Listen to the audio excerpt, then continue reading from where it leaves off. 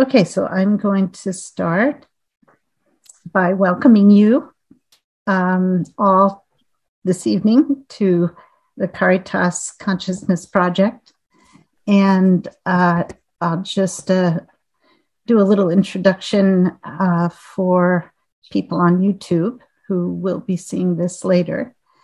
My name is Gloria Weigel, and Caritas is dedicated to promoting the evolution of consciousness as the key to individual growth and global healing. We do this through online interviews and presentations by guest speakers, classes, and study groups. We draw from a wide assortment of both ancient wisdom and leading-edge studies in science, consciousness, spirituality, and philosophy. We've been doing this for going on 19 years, but in 2019, we began recording our presentations, and our video recordings are viewable through our website. You go to the caritascenter.org is our website, and you just click on the tab that says Video Library, and you can see our videos there, or you can go to our YouTube channel, which is Caritas Consciousness Project. And when you put in Caritas Consciousness Project in the search box, then you have to click on it when it comes up. Otherwise, you get a lot of other videos mixed in. So as a nonprofit organization, we do rely on the support of our members and donors to keep our program going. If you enjoy our presentations and would like to support this program, you can make a donation or become a member on our website. Memberships start at just $10 a month, and we really appreciate them. So now let me introduce tonight's guest speaker. For 20 years, Emmy Award-winning journalist Jenniffer Weigel has been interviewing and investigating mediums and psychics and healers. She became particularly interested in this topic after the death of her father in 2001. Jenniffer won an Emmy for her on-camera reporting for CBS and has also worked for ABC, NBC, WGN, TV and radio, and WLS. Her popular podcast, I'm Spiritual, Damn It, ran on WGN Plus for several years. And her most popular interviews from that podcast can be found on her YouTube channel. She was a wellness columnist, reporter, and video producer for the Chicago Sun-Times, and can now be heard having inspiring conversations with her weekly podcast, The Jen Weigel Show. Jen also hosts the Spiritual Social Club, where she interviews authors and gurus from across the country once a month. You can see the tab on her website. And her one-woman show, I'm Spiritual, Damn It, had 2 successful runs on the Chicago stage. And her books are, the one I read is called Psychics, Healers, and Mediums, a journalist, a road trip, and voices from the other side. And I really enjoyed it. I enjoyed every minute of it. It was great. But she has 3 other books. One is called Stay Tuned, Conversations with Dad from the Other Side, which is the next one I'm going to read because I'm interested in that one. And This Isn't the Life I Ordered, Setting Sail When Your Relationship Fails is another one. And the last one, I'm Spiritual, Damn It, How to Keep Your Feet on the Ground and Your Head in the Stars. Welcome, Jenniffer. Thank you. Thank you all for making some time and for inviting me. My pleasure. I'm so glad that you could be here with us today. And I'd like to get started by asking you to tell us a little bit about how you became interested in this topic. And at one time, you were a journalist for the Chicago Sun-Times. And, you know, were you already interested in this at that time? Or what were you what kind of news did you cover during that So time? before the Sun-Times, I was actually a columnist for the Chicago Tribune as well for, I think, 5 years. I had a column called Lessons for Life. But before any of that, I was just doing my thing, first it was entertainment reporter. This is kind of the journey that's described in Stay Tuned. I just wanted to be a reporter and do my thing and live my life and get married and have a kid and, just have a life and a car and maybe a house in the suburbs and just that'd be fine. And then everything turned upside down when my dad died of a brain tumor at the age of 56. And I was only 30. And he was sort of like Ron Burgundy from Anchorman, like he was this cheesy, bigger than life TV personality, actually a sportscaster in Chicago. And he was at the prime of his life and just boom, then he was gone. And so I was a skeptic and I thought that I was going to write a book about these, charlatans and go out and interview as many of them as I could and compile all this data and be this investigative journalist and then write an expose, maybe just do an article here and there, like something for, the New Yorker or, Vanity Fair. And I just, I had no interest in writing books. And I was sitting with a woman who is actually, may she rest in peace now, Laura Caldwell, wonderful author, who is a lawyer turned crime novelist, writing books like Red, White, and Dead, and she had years as a trial attorney. And she said to me, as I was telling her some of these stories, because I was going and I couldn't explain all of these things that were happening. So while I was trying to call them all frauds, I was so blown away by the stuff that they knew because as a journalist, I wasn't telling them my last name. This was before Google. I would call from a different phone to make my appointment so that if they tracked it, we're talking, this is back in the time of like pay phones. I was really, really doing my due diligence to make sure they couldn't find out my full name and do any research on me. And then I'm scratching my head going, how do they know these things? Well, now I know 20 years later, it's because there are people that are wired with incredible sixth sense of capabilities. At the time, I didn't know anything about it. So I fell into this out of my grief and out of my doubt and my skepticism.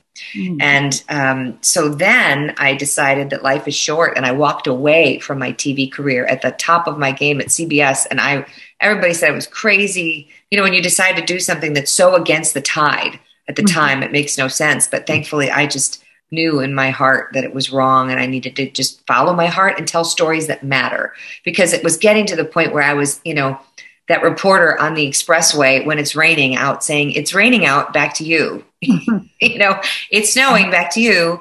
The world is awful, back to you. And then 9/11 hit. And when I went into the newsroom and my news director looked at me and said, we think they're hitting the Sears Tower, which is now called the Willis Tower, we think they're hitting there next. Get in the truck and go. Like he wanted me to go where they thought planes were going to hit. Oh my God. And I'm like, you go. I'm not going, you go. It was just that moment of, are you serious? This is how we're going to roll now. It's about being first. And that just sort of really hit me between the eyes that like, I was not meant to be in the it leads news anymore. And so I made a huge life change. And then with that, I started telling stories that were true to my heart. So then that's when I circled back into it and started doing the podcast. And then I had the column with the Tribune and then the wellness column with the Sun-Times. And so I was kind of beating to my own drum, if you will. Mm-hmm. Yeah. And in your book, when you go to interview one of these mediums or psychics or healers, you bring someone who they don't know and who you haven't introduced, just on the assumption that they can always Google you at this point, but they can't Google someone they never heard of, right? Exactly. So that was a very good technique. Always a journalist, right? I always want the reader too to be a skeptic because so what I would bring with me, I remember Rebecca Rosen, she's so fabulous. She's out in Colorado and I brought my best girlfriend, Melissa, I've known her since I was 13. And, the night before we were at dinner and the waiter messed up our order and brought dessert first. I mean, or something. I can't remember exactly what it was, but it was something very specific where the order was messed up. And Rebecca says, oh, did something happen with dinner last night where they brought the wrong thing? And I was like, shut the front door. How do you know that? It was really cool. So yeah, there are a lot of instances like that. So as a child, you frequently had premonitions about people and places that weren't very well received. Well, it's interesting. Not frequently. I'll be honest. Maybe frequently they happened, but I only remembered a few, right? And when you're a kid and you're feeling a hunch on something and you tell somebody that you think is going to believe you and they shut you down, that right there was just like, okay, this is wrong. This feeling I have is wrong. I better stop doing this now. So so I stopped talking about it. So it wasn't something I frequently talked about. So I'm so sorry to interrupt, but yeah, I feel this is a tragedy right now that's happening in our world with kids that are getting hunches on things, and our logical third dimensional mind is like, whatever. And then they're not feeling, and I know that feeling. It's an awful feeling, and you feel like you're doing something wrong, Right. Yeah. I've heard so many accounts of this from, different mediums and who, as children, were made to feel like there was something wrong with them. And, I think of the first book that Rosemary Altea wrote, the British medium. She wrote a book called The Eagle and the Rose. And when she was a little girl, she talked to spirits all the time. And her parents told her that she would end up in the insane asylum like her aunt or her great aunt or somebody in the family who was a medium and ended up there. Yeah. And so she was terrified, and she thought there was something terribly wrong with her. And so she just went underground with it. And so many, James Van Praagh had a hard time, so many mediums who are children. In Brazil, in the Spiritist community, if a child, has these abilities, they take them to a Spiritist center. And if the child is struggling with it, like seeing negative things or something, they shut them down temporarily until they're older. And then they can decide, do you want to open this back up? But if they're not struggling with it, then they just train them.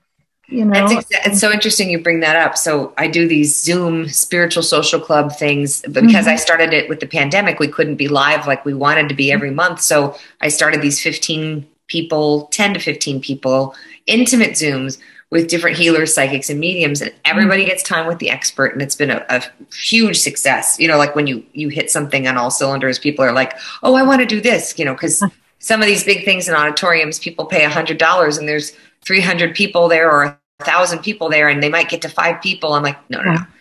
Everybody gets time with the expert. And there's a healer from Brazil named Prajna Avalon that James Van Praagh and Kelly White, another wonderful medium who had a head injury. She was a corporate person that had head trauma. I find a lot of people I interview become intuitive through trauma, either psychological or physical.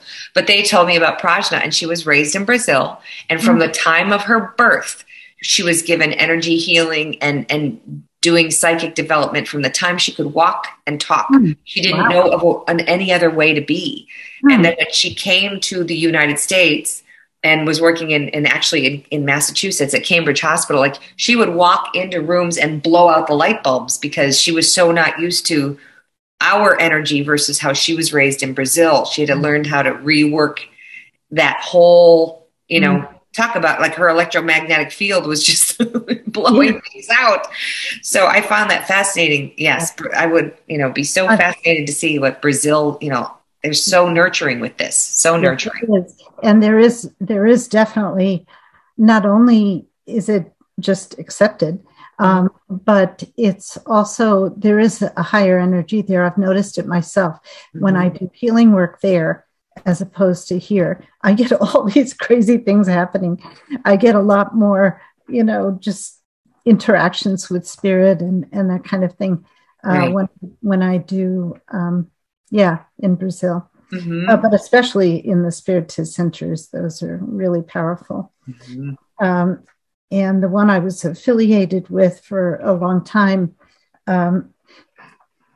is still thriving. It's just that I haven't been going. And that one it's in Rio, and it has about over 3,000 mediums who work there.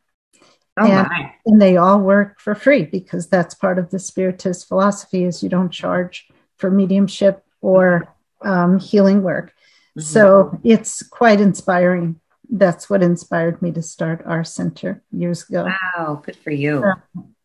Anyway, so I think that it is lamentable, this, and I hope that as the veil gets thinner, which it is doing, more and more adults will start to understand, be more understanding when their kids, elicit these abilities. And as more and more people develop their own faculties, and journalists like you report to the public that these paranormal abilities are real and all the benefits that they can bring to people, people who are grieving, people who need help, people who need healing. Yeah. In Brazil, many of the mediums who are also scientists and medical researchers, doctors, psychologists, spiritual teachers, they use their mediumship to inform the public about developments in these areas, so that the spirits on the other side channel through them and tell them, things. And so it's not, they're not about proving that it's real. Right. It's already accepted. Yeah. I mean, I wish we could get more like that. I've met a lot of MDs lately, doctors who've had experiences that are obviously paranormal. And there's the, group of them where they kind of meet on the side, but, let's not talk about it too much. Right. And, they're afraid to. They're afraid to. I remember reading about a doctor, and I can't remember his name now, but he's a neurosurgeon. And he, at one point, he stopped teaching, and he had this reputation where he never lost a patient. And he was teaching, and at one point he stopped teaching, and someone asked him why. And he said, because I can't teach what I do. When I sit down, when I go to see a patient comes to see me, there was something that he could read energetically around the patient's head. And I don't remember the details of exactly what it was, but he said, so that tells me whether I can safely operate on this person or not. And if I see that I can't, then I don't. And if I see that it's a green light, then I do. And he said, there's no way I can teach that to my students. Right. So It was too frustrating. I had to stop teaching.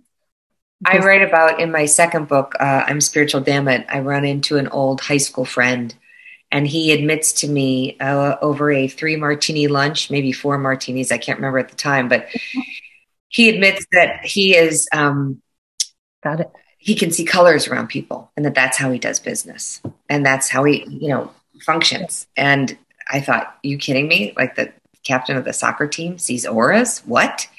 And I just was amazed by it. And that's how he did all of his business. And he got to vice president of his company by trusting the color around people that he would see. If it was purple, it was a go. If it was brown, it was no go.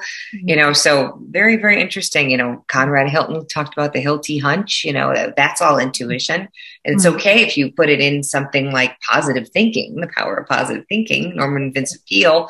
But if you talk about, mediums and psychics, people think dead chickens and, globes. It's not. Yeah. Hi, Susan. Welcome. Thank you. I remember Carolyn Mace talking on one of her tapes about, how Wall Street, a lot of Wall Street executives, stockbrokers and, have this uncanny intuition, and that's what they go by, So, it's not limited to, the woo world that we're in. That's right. But, absolutely. So, I think there are a lot of experts in all kinds of different fields on the other side who could help us, help us with climate change, help us with any number of things if we would just take it more seriously. Yeah, there's a woman named Susan Rowland that I talk to regularly in my Spiritual Social Club little Zooms. She's next Friday night, May 20th of 2022. She's going to address our psychic kids and like our intuitive kids and help them with their toolbox. But she talks a lot about the runner angels, she calls them. And she says, they're all in a category. Just pick a category. You need a plumber, get a runner plumber. You need an accountant, get a runner accountant. But just because it's like, if it's all under, source, which is God. And then underneath that, it's like, picture the different departments. Like we talked about, you need someone in marketing, you need somebody in PR. That's what all these different angels with different skill sets are waiting, but they need to be asked because of free will, unless there's something karmic, they can't intervene without being asked. So I always talk to people, ask. Yeah. You never know till you ask. Right. You mentioned that the stigma attached to mediums and psychics in our culture is not as present in Europe. That when you were in England, you mentioned to somebody that you were going to see a medium and there was no reaction. Oh, okay. I was like, yeah, okay, cool. See you later. Why do you think that is? Why do you think Europeans take the paranormal more in stride? Well, I think there's so much more the history behind, Europe, even with like Ireland and Scotland and castles and fairies and Arthur Findlay in the UK. There's a special on Netflix, came out during the pandemic, Surviving Death, and they talk a lot about that. And I love that, the first episode of that and the last episode. The middle ones get a little weird with ectoplasm and all sorts of weird stuff. Like people are, coughing up weird. I don't think you need to do that to prove that something's going on. It's just weird. But they do delve into the whole respect of the university of studying psychic mediumship and how it is an art that needs to be studied, just like going to become and get a degree in business or a degree in accounting or whatever, your master's or your MFA or MBA. So they treat it more. There's a structure, I think, around it, especially in England, around the education that can be given with this. And I think that kind of gives it a little bit more gravitas than say what we have going on here, which I just came from the Edgar Cayce, their research and Association for Research and Enlightenment in Virginia Beach. I was just there this weekend. And thank God for Edgar Cayce at the turn of the century, early 1900s, a trailblazer for medical intuition and the sleeping prophet, he's just thousands and thousands of cases of all this stuff that's documented. Thank goodness for his wife and his bookkeeper that kept those stories alive. But that's really the only organized place. There are other places that have popped up, but we just don't treat it with the same kind of respect, I think, that they do over there in Europe. That's just at least my experience, my opinion. Yeah, I think you're right. And I wonder sometimes if it's our Puritan beginnings. Oh, for sure.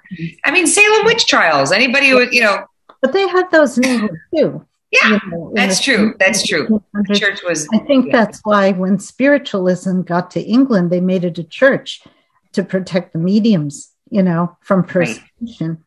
Whereas Spiritism started in France with Allan Kardec, who was a professor of science and math. And he said, never make this a religion. It's got to be a metaphysical science. Research all the time, ongoing research. And, so there is a difference and people confuse the two. He chose a different name in order to differentiate it from spiritualism, but I don't think it was different enough because, So how do you go about selecting your subjects, your interview subjects? That's interesting. So I have a trusted group of friends who are healthy skeptics, but they're not cynics. I think there's a difference. I think you have to have a good, balance of both. But if you're a cynic, then you've already got a door shut and it's going to take a lot more to pry it open. that if I find somebody that I think is, what I love finding lately is the people that don't want to be famous. I mean, they don't care to have a TV show. They don't want a book. They don't want to be in front of the camera. They don't want to be the Long Island medium. They are mediums in Long Island or Milwaukee or wherever, but they have, 3 kids and 5 dogs, and they just love doing what they're doing. Yes. And they even have trouble charging for what they're doing, but because they're spending so many hours and they have to buy diapers and whatever they do now. But so that's what I really love now, is finding those people. And I like doing conferences with those people, but because they're not in it for like the business side of it, they're in it just to be the healing. I call it like herding cats. They're not great with time and space and schedules. It's just like, oh my God. Like, can somebody go get the medium out of the lobby? We got to get started. Like, scheduling can be a problem.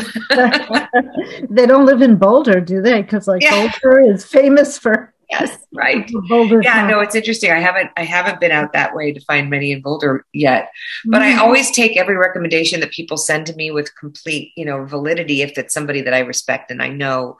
But I have found, unfortunately, that some people are in it for the wrong reasons, and the wrong reasons to me are to be famous and to be, a star.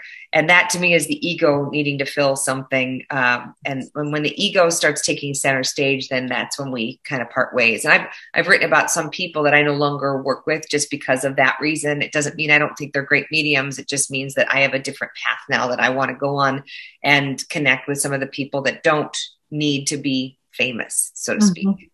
In Brazil, they say the guides will leave you if you're doing it for, if you have an agenda and you're doing it for ego purposes, right? The higher guides will not work with you. You might attract lower ones, but you won't be as accurate and you won't be doing. I've seen some people lose their ability because their ego gets so on top of it, and then this is going to sound really weird, but then it comes back. But I have a feeling it's not from a light source; it's from a dark source. Yep. So the way I explain this to people, now, and this is a new revelation for me recently, but like George Lucas was brilliant in the sense that Darth Vader and Obi-Wan Kenobi, they're both very talented, and they're both, and Luke Skywalker and Darth Vader, but Darth Vader was a really good warrior too, even though he was evil, so evil can be super talented. It's just not coming from the source of Yoda and Luke Skywalker and Obi-Wan that I like to come from. I want to be in the light always. And that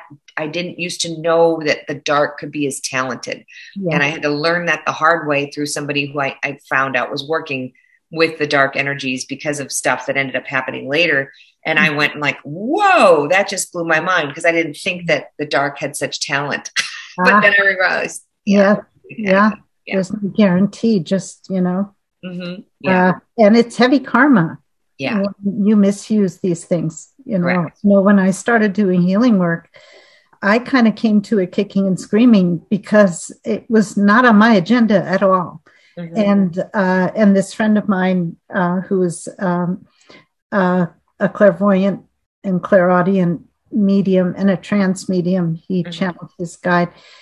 He was interested in using his gifts for healing. But so he invited me to attend this little group that he had started with just a handful of friends. And I started going, and I was very resistant to it at first because I had no interest in it. But then as I started doing it, I realized, oh my God, this is something I have to do, Yeah. Yeah. So, well, I mean, so I'll have days where I wonder, like, really, I left my, news position at CBS to go, follow psychics, mediums, and healers and tell stories about them. And like, where did I go wrong, kind of thing. And then I'll get these heartfelt notes from people saying that, I mean, I really pull back the curtain in all of my books. I don't, to my family's chagrin, they're not always happy about it, but I'm flawed. Everybody's flawed. And you have days where you doubt everything.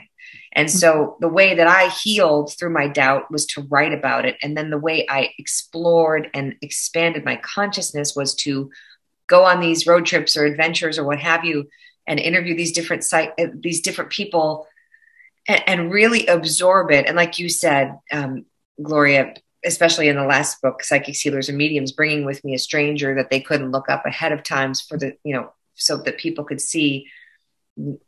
I don't gain, and I say this to people a lot, I don't gain anything by presenting a fraud. Like it will ruin my reputation. And I like to think that I have one because it's important to me to be trustworthy. Like this is really vulnerable work, healing and healing from grief, physical healing, spiritual healing, all of it. If you're entrusting, some people have different ways of delivery. Like Carolyn Mace will bite your head off. We just did a live event with her and she bit the whole front row's head off, and they walked out of there like, and then the rest of the people were like, that was amazing. Like everybody has a different way of receiving information, and some need that kick in the butt, and some really need like a flowery, loving, soft delivery. And I've seen it, like I've seen somebody do the most incredible mediumship reading to somebody, and they're in such a state of grief that they just didn't hear it. And they're like, nope, that's not true. It must be fake. You must have told them all about me. You must have told them that they assume the worst, that I planted the whole thing because they're still in so much grief, and I'm like, no, I would never do that, because first of all, I would never do that. But grief hits everybody differently. And so people hear messages differently, and everybody is different, which is another reason why I love to do these social clubs. Because I tell people this is like the appetizer before you order a main course, to see if you like their style. You might not like that Carolyn Mace delivery. You might want something really sarcastic. You might not want somebody who swears. You might want somebody who's Christian. They're all, So you got to see what they are. It's like test driving a car, before you invest in the money. That's what I tell people. You have to, and even picking a therapist, you've got to go to different therapists and interview different therapists. So everyone is different in how they like to receive their information. So it's been pretty eye-opening for me. Yeah. Yeah. Mm-hmm. And it helps someone's coach is. Yeah.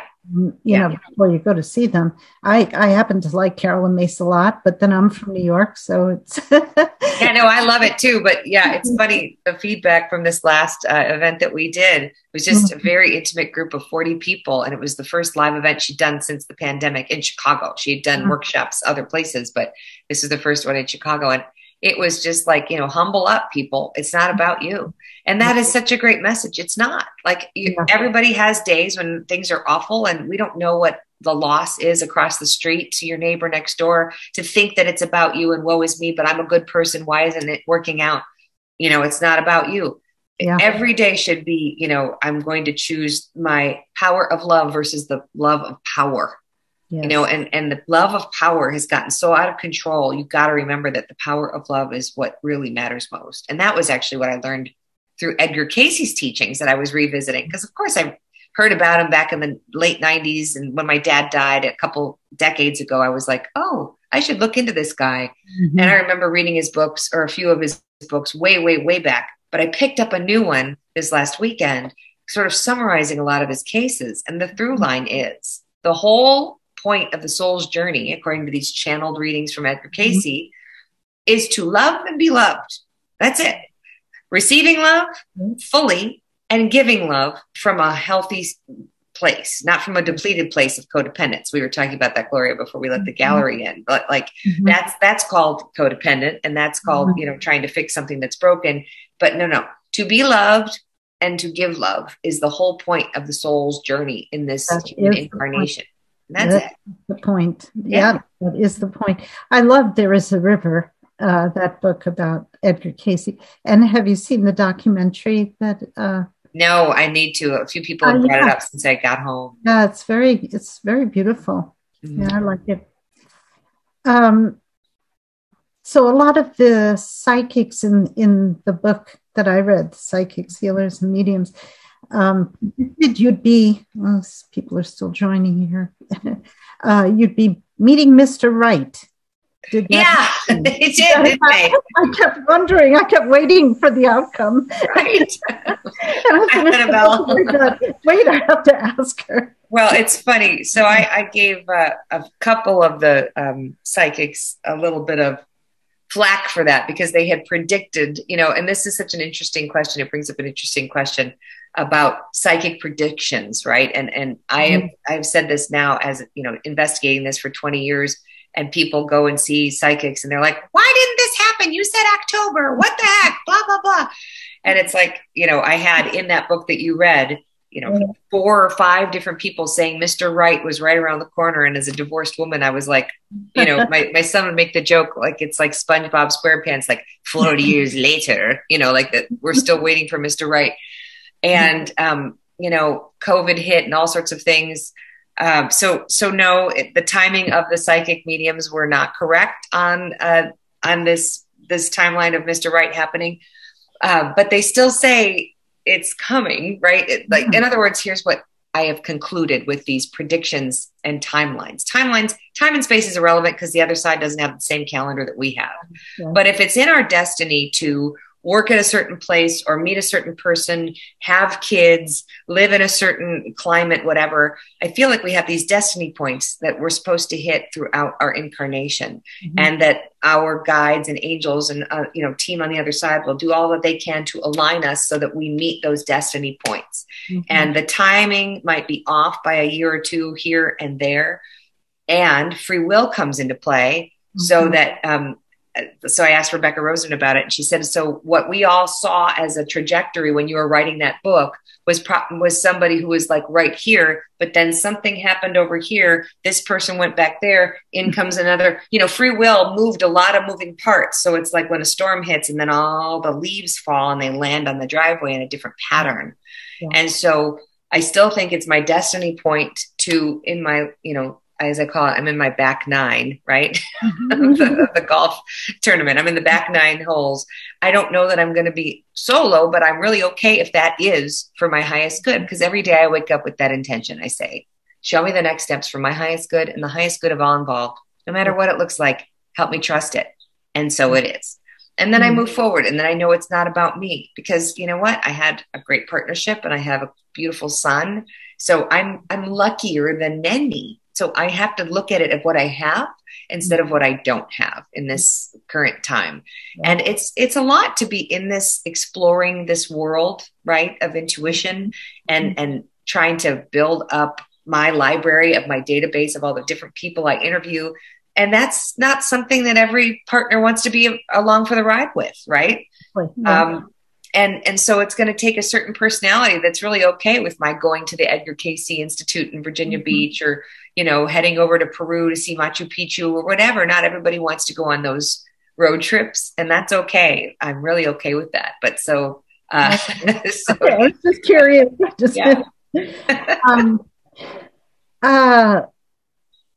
Well, one of the things I enjoyed so much in your book was the humor, and it really helps to see humor in this work and take ourselves lightly, as you were saying earlier, and not be all about me. But which medium was it? Was it, what was his name? Was it Paul Selig? Paul Selig, yeah. Who said, who I am, what I am, and how I serve, something like that. Yes, exactly. I can't remember his exact quote, but that was his channel. Yeah. I realized I know who I am, I know what I am, I know how I serve. That's it. Yeah. And now he's changed it to, I know who I am now, I know what I am now, I know how I serve now. So now it's like even more ramped up. I really loved that chapter on Paul. And I actually had Paul, he presented at Caritas when we had our center years ago. Nice. And I was fascinated by how he channels, that double kind of voice, that. Yes. And it's really, I've never seen anyone do that. And I thought he has to be authentic, because why would anyone do that? Why would anyone subject themselves to be taken over by an energy, And I sat across from him as we were doing that conversation at the WGN studios. And it was like, he was talking, and he was talking, and like his head would turn slightly, and then he would come out really fast. And he didn't sense. So it was like he was repeating what he said, And so, and you're just kind of watching this theater sort of happen, and different guides have different cadences and tempos for him. Yeah. It's fascinating. But I love what he says. And that's the bottom line. I mean, he's very, he talks about love and non-duality. And, it really, I think, of all the chapters in the book, he and Carolyn Mace were the two that I found most profound in what they talked about. I was very happy, and I thought, oh yeah, I remember him. Yes, fascinated by how he did that. Yeah, and he left New York, and now he lives in Hawaii, and he said it's like the best thing he's ever done. I mean, just the pandemic, caused a lot of people to, sort of reevaluate and go, if I could live anywhere, where would it be? Hawaii. So that's where he went. Yeah. Let's talk about, a funny story that I had years ago when we had our little healing group in upstate New York. My friend who was the clairvoyant and clairaudient and all that, he would get messages, for us. And one day during the meeting, he said, I keep seeing fire, and I'm afraid that one of us, somebody in this group is going to have a fire. And, because I see hands like this, holding like a blanket. And I don't want to alarm anybody, but forewarned is forearmed. So I'm just letting you know that for the last couple of weeks, whenever I'm with you guys, I see this. And so we were all, worried and checking our furnaces and doing all this stuff. And then one day, his heater in his home, I guess it was his water heater, they had put it inside a stairwell, a closed stairwell, and it just exploded. And the whole, the house was burning all around, and he grabbed a blanket and he's doing this, and suddenly he realizes it was his. It was his house. And so the following week he came to the meeting and he told us, and we were all so relieved. But so they don't always know, they don't always know the details. They don't always know, the timing is the hardest thing, I think.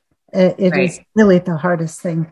Well, I do think that, some people get so dependent on, the information coming from outside themselves that then they, the really good ones, I feel like, will put up a boundary and say, no, we just talked, 3 months ago. Go live your life, live your life with a good intention, and you will be guided accordingly, and so, yes, I remember Echo Bodine saying something about how, she was told that she was going to marry somebody that she was a friend of her brother's or somebody she already knew, and it was going to be at a certain month. And, I think it was 11 years later that she married that person on that October or whatever, or November. And it was somebody that her brother did know. But, it was 11 years after the fact. And so it took a long time for those pieces to come together. Right. So, I think that's probably not such a bad thing, because we shouldn't get dependent on those kinds of things. We should follow our guidance and put one foot in front of the other and do what we need to do and what we came to do, and not worry about the details. Exactly. So let's talk about pre-birth choices. Okay. So you mentioned it in an interview that I saw. I don't remember the name of the interviewer, but you were talking about that. And I thought that's a topic that I love, because I think it's so important.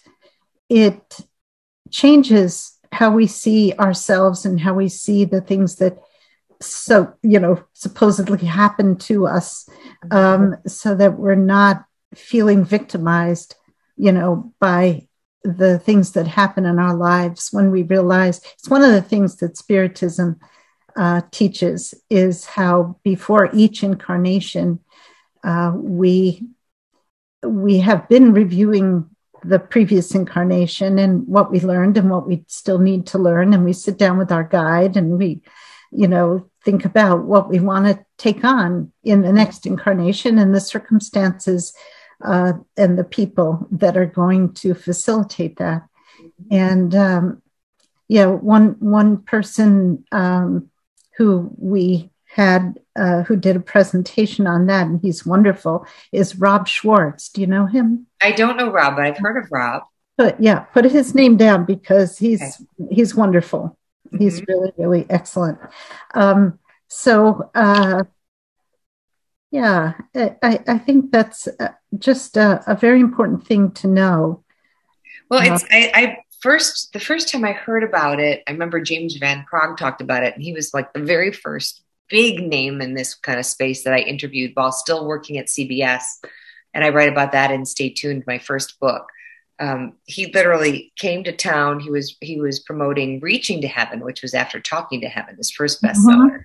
Mm-hmm. And, nobody in Chicago wanted to interview him. And I had blown through Talking to Heaven, and I was really happy with Reaching to Heaven. And it took a lot of convincing to my producer to even let me do the interview. And she thought, well, okay, he has a New York Times bestselling book. Okay. Mm-hmm. And, here he was in my living room, and my father-in-law, my ex-husband's dad, had just passed away. And he said something about South, and he was from South Bend. So, he got that. But one thing that even we didn't know, I didn't know, and my husband at the time didn't know, is that my ex-father-in-law had changed something with the will to benefit the family. James said that to me, and I didn't even know. And I took the VHS tape, this is how long ago it was, to my mother-in-law in South Bend, Indiana, and she played it, and she walked into the bedroom and she shut the door and she didn't come out for a while. It was just kind of blew her Catholic circuits. She didn't know what to make of this. And she would always joke with me that I was going straight to hell, straight to the fiery inferno for even talking to people like James Van Praagh.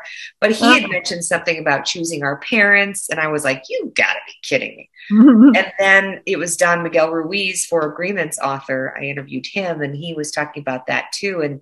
And sort of, so a bunch of different people saying that we choose like a syllabus, like we sit down with our guide and our team, and it's like we go through it. And now, from what I understand, it's these life challenges that we want to master. So apparently in my family, I want to master narcissism and addicts and all these things, because these are repeat challenges that keep coming in through generation after generation.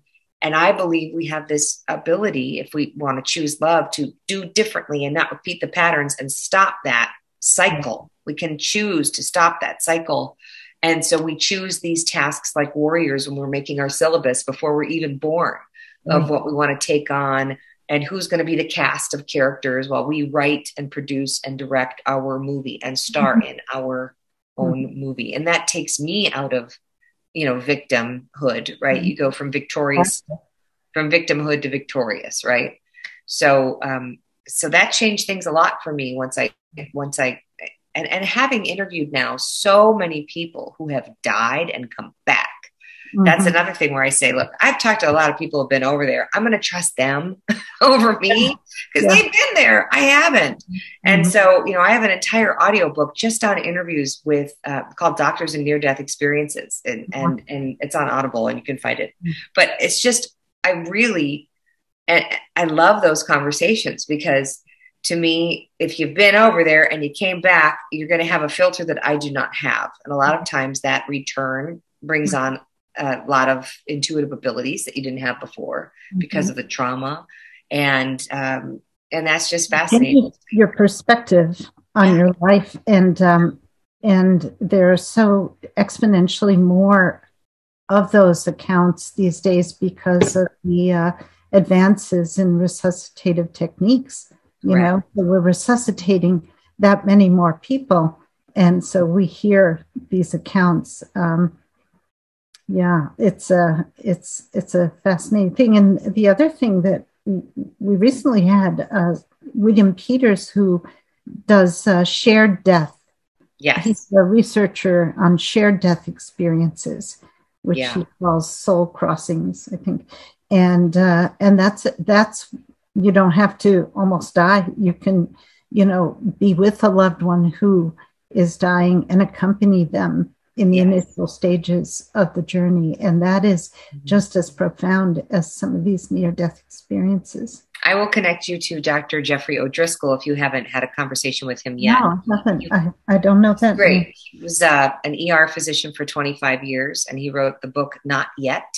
And he had many shared death experiences in the ER when he would see the spirit leave the body. And he was working on one, or actually watching the team work on one patient, Jeffrey Olson, who's had a lot of near-death experience, well-known books. Knowing is one of them.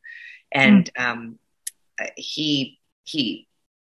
Jeffrey Olson's wife was standing right there by the body, and Dr. Jeff could see. So, a lot of people will say, oh, well, if you're having those visions, you must be, lacking oxygen, or it's the drugs. And Dr. Jeff is like, I was working my shift when I was seeing that. So he's a shared death experiencer, and right.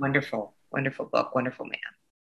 Yeah. It's a fascinating field I hadn't really thought much about until inviting William Peters and reading his book. I really, and I realized that I'd had a couple of them myself, but I just never thought of it in those terms, True. Yeah. I was fascinated too, Gloria, when you talked about how you, with the spiritism and helping souls that might be stuck. I never had experienced that before, but one time I was sitting with a woman and I write about her in my first book and my second book. Another great guest for you. Her name is Dr. Therese Rowley. And she wrote a book called Mapping a New Reality. And she's one of 11 kids. She's been able to see both sides of the veil, and she would see spirits leave their body, and she could see dark, auras around people and see people's intentions and contracts that people would give away power in different chakras and all sorts of different things. But she got her PhD at Kellogg here in Chicago at Northwestern University. So she's, not airy-fairy, as you say, right? She's in business, but she's got this ability with this sixth sense. And we were sitting and having lunch, and I suddenly, it was the weirdest thing. I saw this like little girl, and it was sort of like this movie was playing out next to us while we were eating. And I'm like, what the heck is happening? And I explained it to Therese what was happening. And I asked her, am I just having a moment here? Am I sleep deprived? What's going on? And she confirmed and looked into it. And it was a soul that was lost. She had been either wherever we were eating, it's like her soul was trapped in the basement of one of these little houses. And it was like she had a terrible passing. And I mean, I could see the sad little girl. And then so she did this thing, and the next thing you know, the little girl's skipping and goes into the light. And it was like, so that was a sort of shared death experience. That was the only time I've had anything like that happen so far, where it was I got to see the shared crossing. And then as supposedly this little spirit went into the light, the sun, like we were sitting, and it's just like, just came, like this bright sun. And it was just this kind of like, whoa. And I just went, I can't explain this. I can't explain this to anybody. I don't know.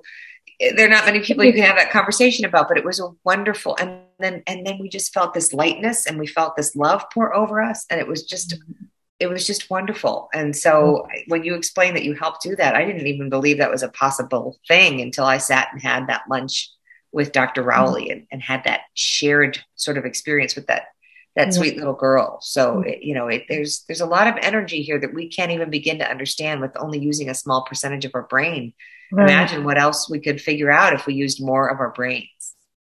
Yeah, I would say I don't know when the little girl had died, how long she was stuck in this basement. Yeah. It could have been more of an after-death communication. Right. The shared death experience, which is just as powerful, right. The shared death experience usually happens when the person either just before or during or just I see, or they're passing. I see. Gotcha. Yeah. This was a stuck spirit, I think, that wasn't in the light. Yes. It was a stuck spirit who needed help. Yeah, exactly. It's fairly rare that a child needs help, but it does happen. We've had them in our disobsession work occasionally, where the child didn't want to cross because couldn't find her mother, and that kind of thing. And So one of the things that Thomas John says in your book, he's one of the mediums that you interview, and he said that his gifts became much more pronounced when he decided it was time to use them to help people. Do you hear that a lot? Because I have also. I have heard that a lot, yes. And when people own into it that they want to use them for good, for the greater good. Exactly.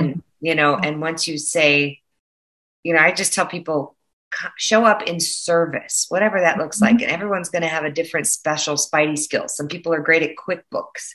Some people are great at connecting. Some people are great at hosting parties. Some people are wonderful at parallel parking. Like everybody's got a different skill, and whatever it is that you do and you do well, I think the universe wants you to do it a lot. And if it is, I know Carolyn Mace always says this, she came into the world with a gift that she had no desire to utilize, which is medical intuition. She wanted to be a book editor and live in, the woods of New Hampshire and, sip a cup of coffee in front of the fire. But the next thing you know, she's seeing people, working with Norm Shealy, and decades later, there you go.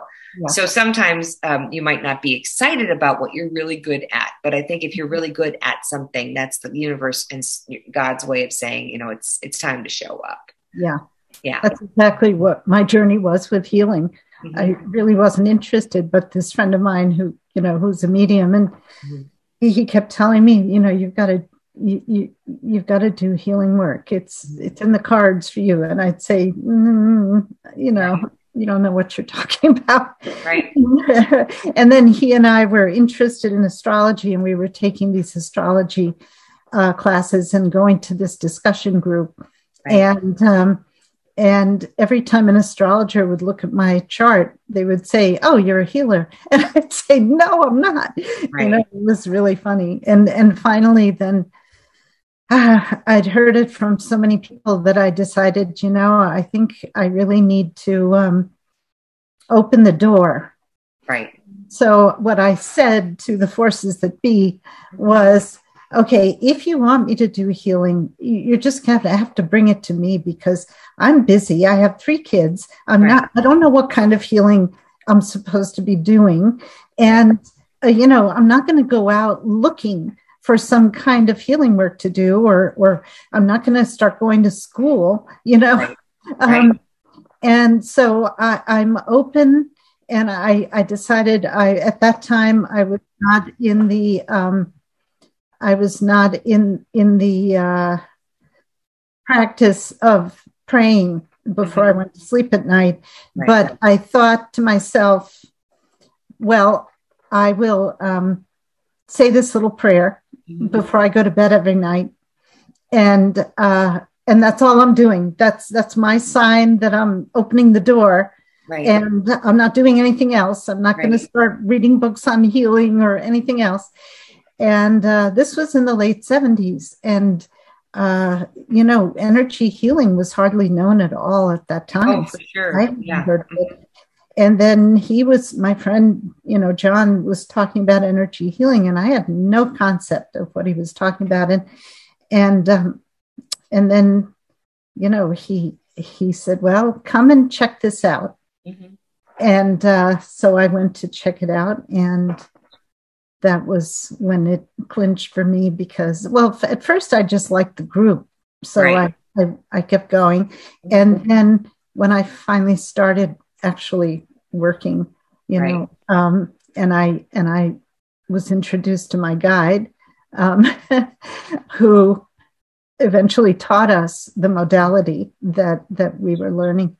And then I went to Brazil, because I had heard about, John had given me this book, the Spirits book on Spiritism. And so I thought, well, I'm going to go down and see family. So I'm going to check out a Spiritist center.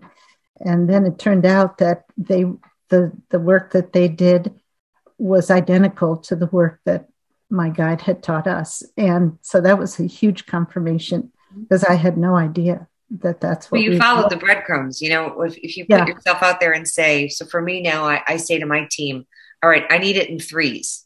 It's got to come. If it's 3 times, that's an anvil over the head, and I will follow. No problem. But the first time is just kind of like a whisper. The second time is a gentle, nudge on the shoulder. And the third time, like that just recently happened for me with horses of all things. Oh, wow. Somebody brought up horses, and I love horses, but I hadn't been on a horse farm since my teens. You know, my uncle had a farm, my grandpa had a farm, but I hadn't been on a horse farm. Somebody brought up, you know, me going up to a horse farm. I thought, well, I love horses. That'll be interesting. And then 2 weeks later, I went to another horse farm. And then the third time somebody said, you know, you need to meet my friend at this horse farm. I was like, okay. What do you want me to do with horses? So now I do these events once a month called Lessons and Lunch. And it's like-minded people getting together and exchanging that energy. There's nothing quite like the energy exchange of human and horse. I mean, the horse really feels your every breath, you know, and, so it gets you back in your body, it gets you out of your mind and into your spirit. I took that power of 3, you know, I suggest to people a lot, if you're busy, we're all busy, but if something comes in threes, stop and take notice. Yeah. And it might be something. Well, what do you do? Do you gather with horses? So there's a horse. The third person told me to go meet this woman who has a horse farm just an hour north of Chicago. Beautiful place called the Dietrich Farms. And so we gather, you know, it's an 8 to 10 person maximum. We all get together and we kind of talk about our experience and where we are and how we feel and what we hope to get out of the day. Then we go into the arena and have a lesson. And then we come back into the house and have like an intuitive lesson. This last one was about opening your intuition. The one before that was about crystals and healing. The one before that was essential oils. But there's always a lesson with the horse and then a lesson with some sort of wellness. Incorporated it. And so we kind of just joined forces and it's been lovely. When things are a flow, I say it's a go. You know, like when things just come together, I am finding now with the veil thinning, you were saying earlier, you know, the veil is thinning. And so when synchronicities come into play and things lock in, you know, there's nothing worse than when you keep knocking on a door and knocking on a door and knocking on a door and your knuckles get bloody and you're like, but I was told in my meditation, I'm supposed to be right here, right now. No, if you were, the door would be open and somebody would say, welcome, won't you take a seat? And, you know, then, so I do believe we have to work for things. We can't expect everything to just open like that. But when it flows like that, it's a go. And that to me is a big, big thing about trusting that you're put where you're supposed to be. If you wake up with the intent to be put where you're supposed to be, if that makes sense. Oh, it makes all the sense in the world. Tell us a little bit about your spiritual social club. Do you have a speaker at that, or is it just, a social time to talk about spiritual topics? Well, it's now taken on a life of its own. It started in COVID as a Zoom with a different psychic medium or healer. And myself as the facilitator, and everybody in the Zoom would be 15 tops, because I tried doing it like 40 people and I feel like it's so impersonal, too many questions. Like I want everyone to be able to have time with the expert and everyone to be able to get a reading and everyone to be able to ask questions. So that's the Zoom portion of Spiritual Social Club. And they could either be authors, like we've had Carolyn Mace on, we've had Rebecca Rosen on, we've had or like I talked about earlier in this conversation, people who are totally off the radar, who have no books, no TV shows. They're just incredible healers, like Prajna Avalon in Brazil, this amazing healer, or great mediums or psychics. You know, I have so many of them now, and for some reason, most of them seem to be in Long Island. There's something in the water in Long Island. There's no doubt. And we do these intimate Zooms. But now that we're back in person, I have a Spiritual Social Club coming up in Long Island on June 5th. I have one once a month here in the Chicago area in person, you know, at this place called Madame Zuzu's, which is Billy Corgan's tea shop. He's a musician with the Smashing Pumpkins. He's very spiritual. We're old friends. So I have a different person come there once a month. So we're now meeting in person at the Spiritual Social Club. But it started as a Zoom community, and now the Lesson in Lunch is part of the Spiritual Social Club. You know, we call it the Spiritual Saddle Club now. I see. It's just like-minded people getting together, whether it's in person or whether it's on Zoom. The concept is finding your tribe, being with like-minded others, learning how they work, and connecting the dots for what's missing in your life or what you want more of in your life. It's not always about what's missing, but what you want to bring in.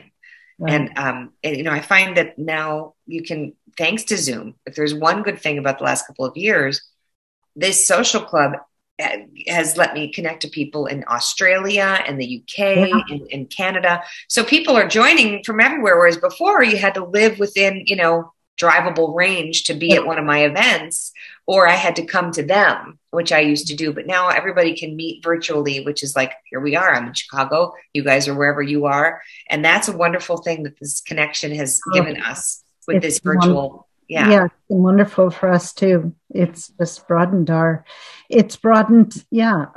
audience, but it's also broadened who I can invite, Right. I didn't have to ask you to come to New York or Boulder or anywhere else. Right. Which I would have done. I mean, and I spent a lot of time doing those kinds of things, but now it's just easy to, with a click, we can all be together. It's quite nice. It is great. Mm-hmm. Can you tell us a little bit about it in your book, which I haven't read yet, but I'm going to, stay tuned, Conversations with Dad from the Other Side. It's described as both heartbreaking and soul strengthening. Mm-hmm. Can you tell us a little bit about your posthumous relationship with your dad, and is it still going on, and how has it affected you? Well, as a person who was skeptical and didn't believe that I could talk with my dad from the other side, but now here I am, several years later, and I know for sure that he is getting a real kick out of this. But I know that he, as we talked about earlier with our birth plan, I know we signed up to be teammates and on the same team. And with his branch points and his life choices, he took an earlier exit than maybe had he stayed to work on some things that he could have faced, but didn't, right? We all have challenges that we can either face or come back again later to do again. But I know were he still alive, I wouldn't be on this Zoom with you. I wouldn't have gone down this path. And so I know I was meant to go on this path, and he was meant to exit early and sort of be a co-pilot, if you will. What was heartbreaking is that we didn't become close until he got sick, really. I mean, he was the fun dad. He wasn't like the Monday through Friday homework dad. He was, my parents were divorced, and, I joke that they married different people every 7 years. It's just like, it's hard to keep track. My family tree needs a Sharpie and a dry erase board, but he, and I became very close later on when I chose writing and journalism too, because, it's like people do what they know.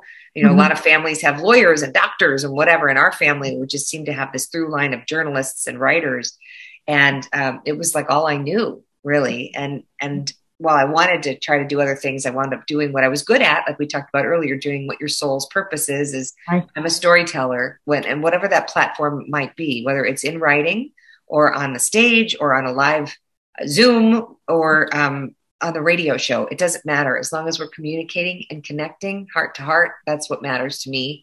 And I know that now.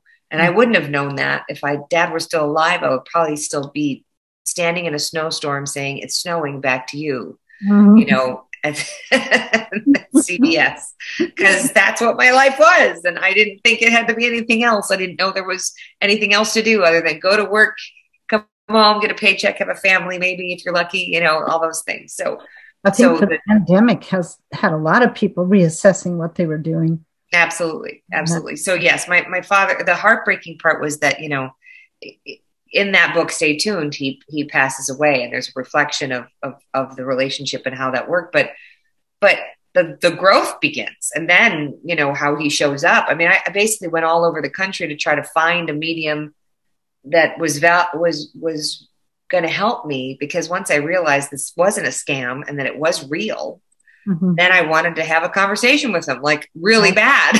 And so then I was like, oh wait, this is real. I need to find somebody who can help me communicate with him. And then that's the conclusion of the book. So it really was quite a journey. And that was the first book of the journey. I see. And so you found, you were able to have a conversation with him through different mediums. I mean, he hasn't shut up now, and the whole time I'm doing this work, he's very chatty. But now you're able to hear him directly?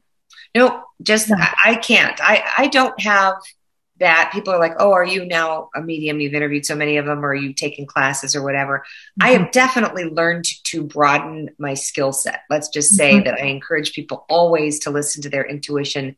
Your first thought is your best thought. Don't overthink it. You know, really, the toolbox of intuition is something I'm fascinated by. I had it a lot as a kid, you know, more so as a kid, but was, you know, I had this, my stomach, I could get a gut feeling on things, and I would talk to my mom about it. And then she took me to the doctor, and the doctor said I was making it up for attention.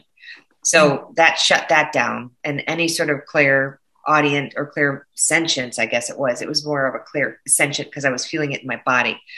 So now I've talked with my team, right? The big guys upstairs and my other side and my dad.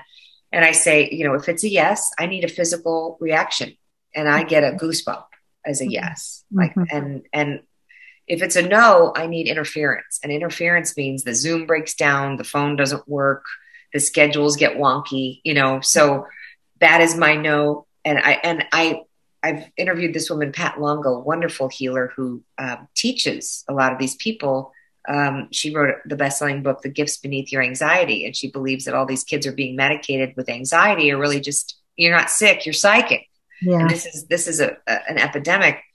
And she talks about how you can have sort of like a symbol library that you work on. So if you're talking to somebody and they're having a challenge with, say, somebody with addiction, then like I'll see somebody in my family, like in my mind's eye, who has addiction. And that's my sort of clairvoyant. I guess it's called clairvoyance, but I don't really, it's like a movie plays out in my head a little bit. And I think everybody here on this Zoom probably has it, where you could close your eyes and picture the kitchen of the house where you grew up, right? You know, as a kid, and you can picture how the lilac tree smelled outside and the dog barked outside, and that whole sensory experience. That's a clairvoyant experience, a clairsentient experience. You're just kind of recalling the way you felt and saw at that moment in time.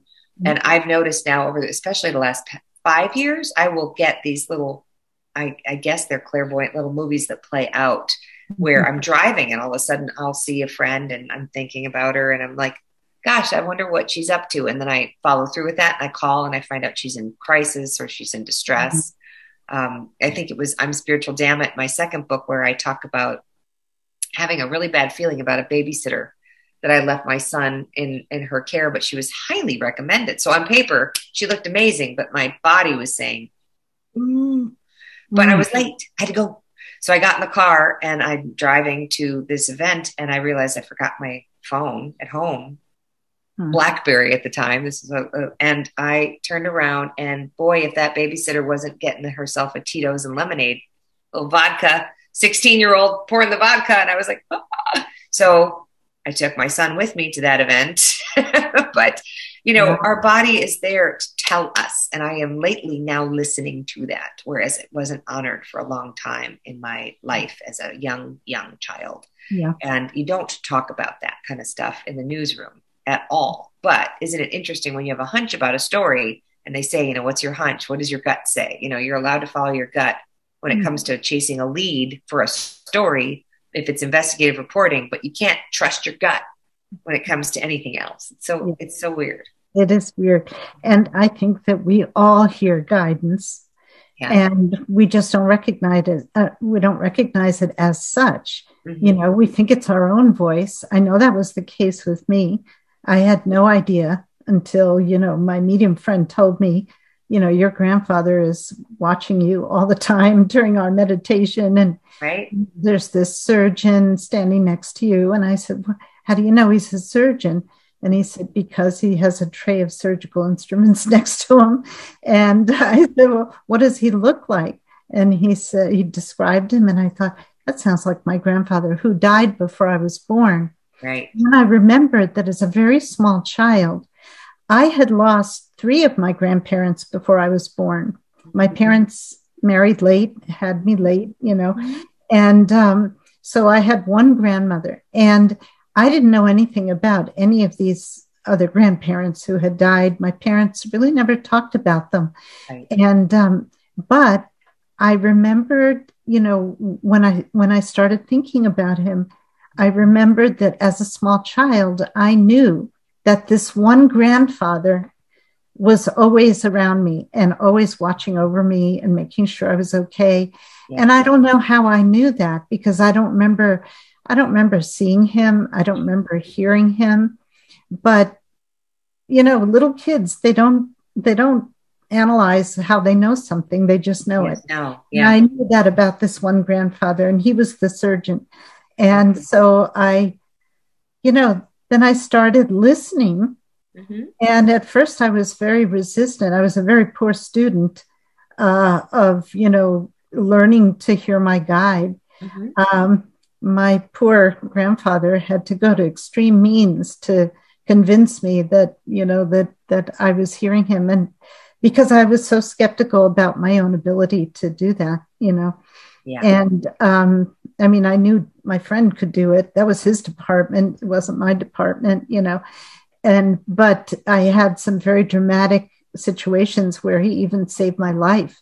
Mm-hmm. And had I not listened, and even then I had this one situation where there was, I was on this dark road in the mountains, in the woods, and it was a very dark night. There was no moon, and don't know my way, and I'm trying to figure out, how to get through the woods back to the main road. And suddenly I hear, "Stop the car." Mm. And I thought, stop the car here? No, why would I want to stop the car? And all I heard was, "Stop the car." And it kept repeating and repeating. And I took my foot off the accelerator, and I'm kind of slowing down, but I really don't want to stop the car, because it was creepy to think of myself sitting there in the dark woods late at night. And so I'm saying things like, "Well, how about when we get to Route 28, then I'll stop the car," and all I could hear was, "Stop the car, stop the car." And so I was going slower and slower and slower, and still trying to get out of this, and still questioning, why should I stop the car? And finally, I'm just inching along after about, I don't know, half a mile or so, I'm inching along, and all of a sudden, all these deer come out of the woods, single file. Wow. Charge across the road in front of my car. And had I been going any faster, I would have had a really bad collision. And as it was, the last one in line, there were, I don't know, somewhere between 3 and 5 deer. And the last one kind of grazed her shoulder on my fender, but I think she was okay. She kept running, and she was okay. Mm-hmm. And I thought, oh, okay. So it was a few situations like that where I knew it wasn't my thought, because the last thing I wanted to do was stop it. Yeah, that was divine guidance. Yeah, of course. And that was how I learned with a variety of situations like that. I finally realized, okay, I have to listen, because he's always right. And and years later, I met this friend when I was living in Colorado, and I met this friend, and we were talking about these things, and she said to me, the other day I was leaving the house, and this was July, and I was leaving the house, and this and my guide said to me, "Go in and get your gloves." Well, the only kind of gloves she had was winter gloves. So had it been me, I would have said, "Why do I need gloves?" But she didn't. She just got out of the car, went into the house.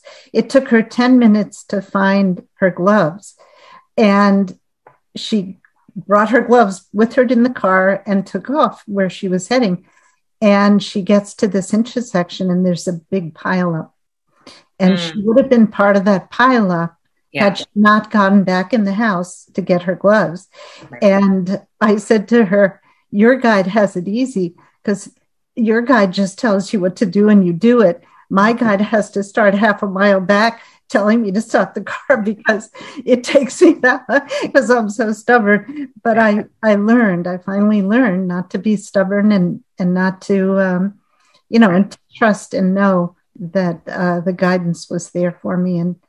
And it is such a gift. It really is such a gift. And they get so frustrated with us too as humans, because we doubt it. And exactly. This year, I think it was January, where I experienced a complete miracle. I was praying for something, and it was just something was going on. It was very personal with everything that was happening, and I was just at a standstill. Like, it was just like, all right, uncle, I don't know what.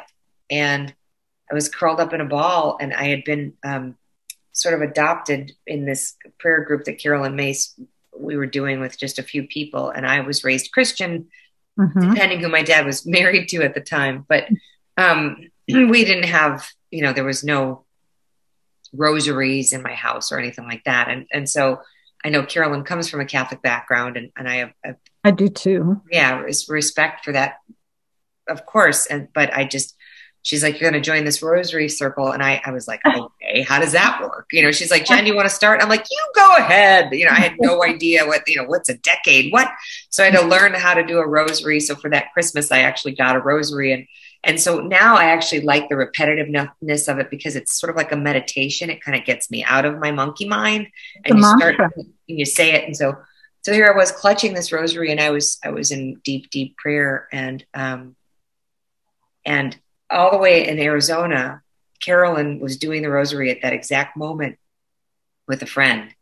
And she came to and had seen my face.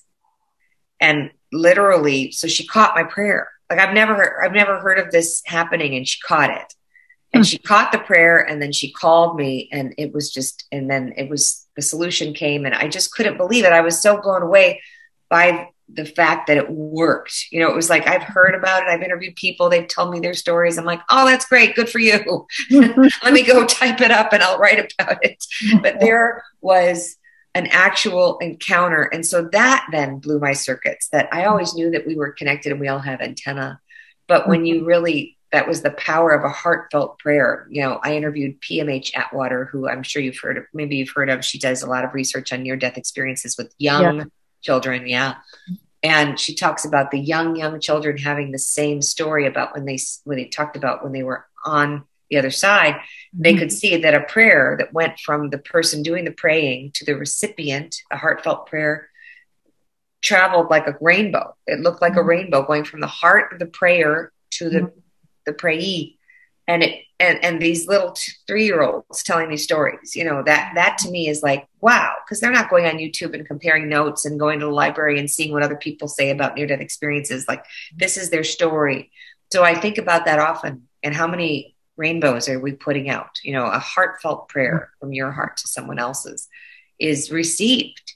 Yes. And it is received. And I know this now. I think I'm one of those people. I'm one of those learners that has to experience it to get it. And I think maybe my team knows that.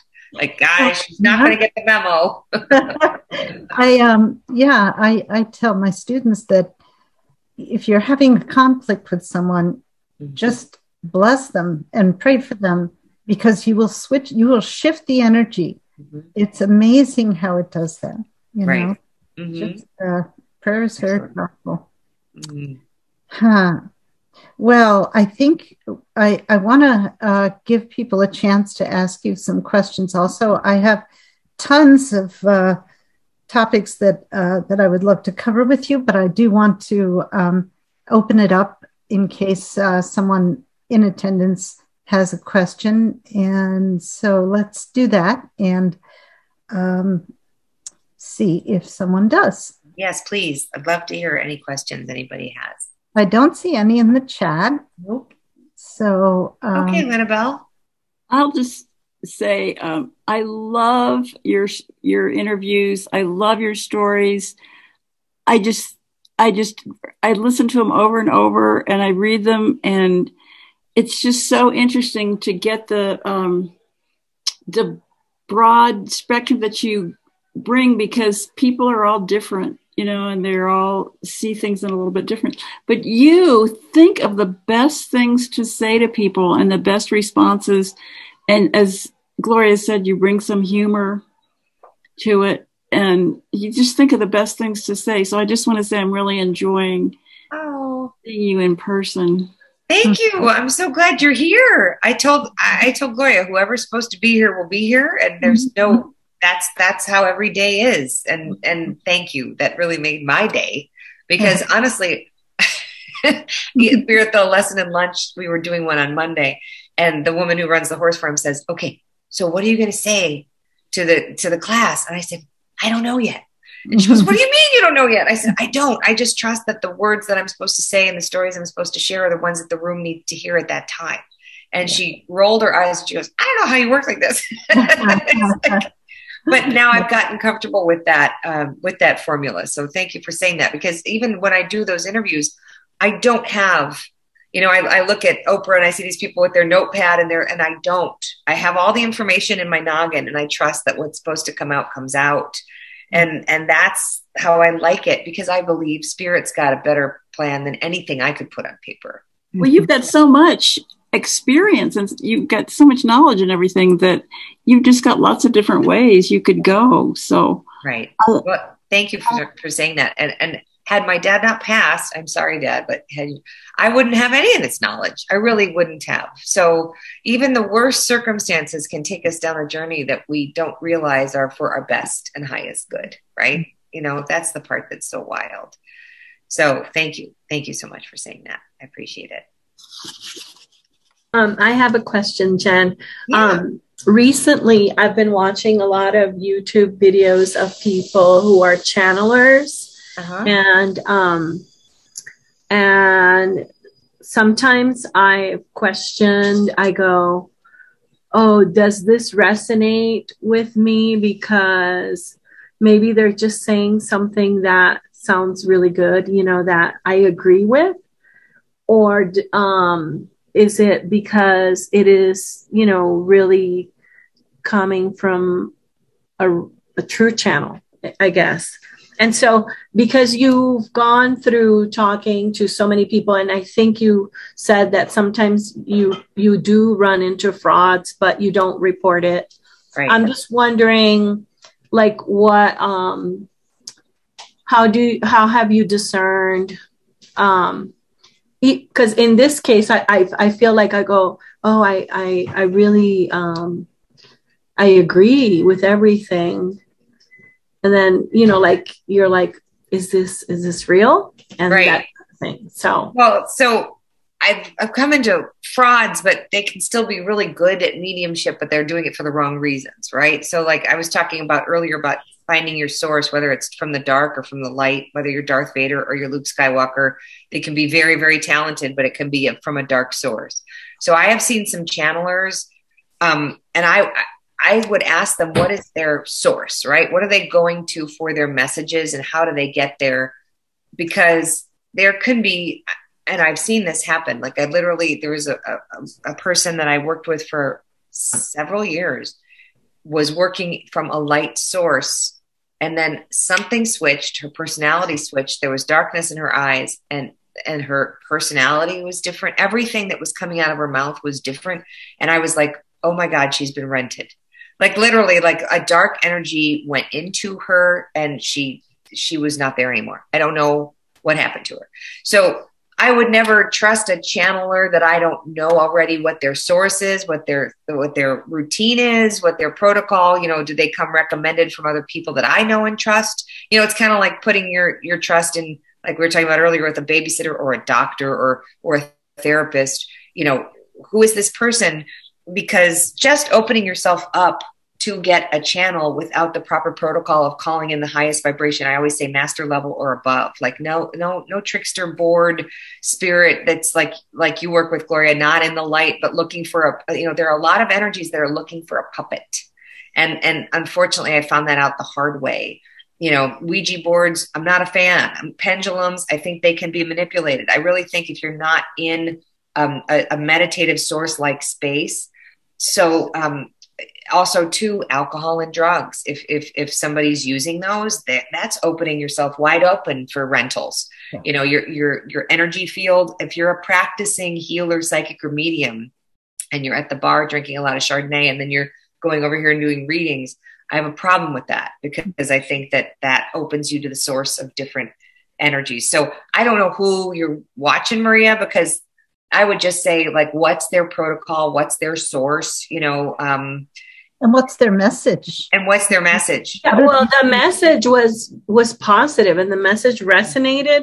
But right. When he changed from when he changed from whatever himself to the channel, he looked weird. And I'm like going, oh, maybe I shouldn't judge, his appearance, because that's just part of how he looks when he channels. Anyway, it's just curious because whenever you see people channeling, they usually channel with a different voice, with a different personality, and that depends, Maria. It depends a lot on the channel. And it also depends a lot on the spirit talking through the channel. The better channels, the more experienced ones, have less of a change when they're talking, when the spirit is talking through them, than like a newer one, a less experienced one will have, but it depends. I mean, if you're channeling a very troubled spirit, you're not going to sound the way you normally do, and, my mentor, Alchivo in Brazil, when he was channeling one of his guides, he channeled several guides, and one of them was a German doctor. And when he channeled him, you could hardly tell that you couldn't really see the switch. You could hardly tell that he was channeling, except you'd hear a slight German accent when he would say his R's.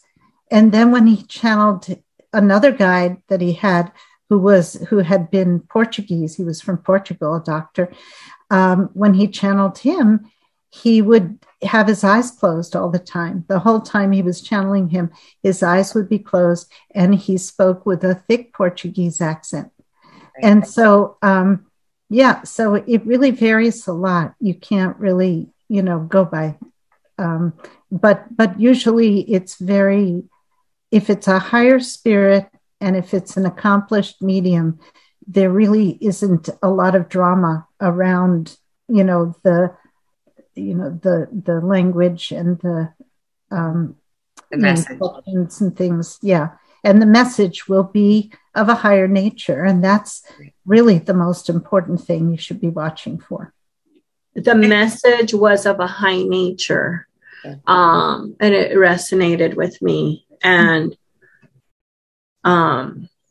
anyway, I tried to listen. And trust how you got to it too, right? Like, so if you're asking for messages from the divine, from your team, right, for your highest good, and then show me the channeler who's going to give me those messages for the master level and above, for my highest good. Like, trust the process of how you even found them. You know what I mean? And then listen to your body, and what does it feel like when you watch them? Like you said, you judged when their face changed, but what if you just listened to the words and didn't watch the video? And then feel that in your body. Right? I did. I ended up closing my eyes and just listening. And so. Yeah, I think it's all personal, right? Everyone's got a method and a theory, but some people just go down the rabbit hole of searching all and any channels on YouTube and stuff. And I get that, because sometimes you just want to see what you like and what resonates for you. But I always go with the ones that are recommended, by people that I know and trust, and that they've had good experiences with. But trust your body. You're your best gauge. You are the powerful vessel that you are, that will be able to tell you if that's good. I hope that helps. Maybe it just. Thank you, Jen. Yeah, I need to trust myself more. There you go. Thank you. There's the bumper sticker. We all do. Anybody else? I was just going to say, I read your I'm Spiritual Damn It about a year ago and just loved it. It was so delightful. And then when I heard you were coming here, then I got the Medium, Psychics, and Channelers, the first one, I guess. And Medium, Psychics, and Channelers, those are the podcast interviews. Yeah. Right. Mm-hmm. Yeah. Okay, so what Gloria was reading, that's something separate. Psychics, Mediums, and Healers is a book that's also an audiobook. I do all my audiobooks too. You know, I think I thought I was getting that. Okay. Yeah. I don't read anymore. I just listen. Right. It's all audiobook anyway. What book? But I just appreciate you doing your work, because you are just a natural. I mean, I know you're a journalist, but you do ask great questions, and you're just a really good interviewer, and I appreciate that. And what was I going to say? I forget what else. But anyway, keep up the good work. Oh, I was going to say, it's funny you lost your dad. He was 56. My mom was 56. And that's what put me on my spiritual journey too. And I'm finding that a lot, is that like death is a really good kick in the pants for a lot of people. For sure. You know, another kick in the pants, last April, one of my closest friends from childhood passed away. She was diagnosed on St. Patrick's Day with cancer, and by tax day she was gone, like less than a month. And she was 50, and she left behind 2 kids. And it took the wind out of me. I mean, my dad's death took the wind out of me too, but this was like, wait a minute. Like, what? She was the healthy one. She was the one that got her checkups before anybody else. And, you know, she was on it, and she was into wellness and health. And it just so seemed like, wait a minute, there is no reason for this. There's no rhyme or reason for this. And so when I was going into that whole thing, you know, I was talking to her spirit, like, and she starts messing with lights, and she's in all my spiritual social clubs. She shows up. Her spirit is she's like, oh my God, this is amazing. Like, she was the CFO of her company. She was in charge of, she was misorganized. And so of course she's going to master this skill now of communicating from the other side. But it's just, I have goosebumps now. There she is. That's my, like, all over my body. Wow. They're like, So yes, you're so good at this. She's just a little show off now. And because she shows up like that for me when I'm talking to this guy while I'm driving, and I'm in a different space now than when my dad first died, and I was much younger, and I wasn't sure what the heck this all meant. And I needed this evidence to be built up. Well, now here I am. And all these years later, and all these conversations later, you know, I know a little bit more about the other side of the veil. And so I think it makes it easier to receive when you're in that state. You know, you don't have to slog through so many layers of the onion. So, and are you a healer? Because I see that the chakras behind you on the wall there, Kathy. So I'm with Gloria. I'm on the healing team with her, and I do the disobsession work and things like that. So okay, great. But what was I going to ask you? Well, with your friend dying, and then I'm sure it was a shock, but do you get the feeling that people leave when they're supposed to leave? And and that I'm still trying to figure out why she had to exit when she did. And so I wrestle with that a little bit. Like, really, she chose this? Like, when we were talking about our destiny points and our branch points, like, really, this was her exit? Like, she was going to go exit stage left before all this other stuff was completed. And I don't understand it.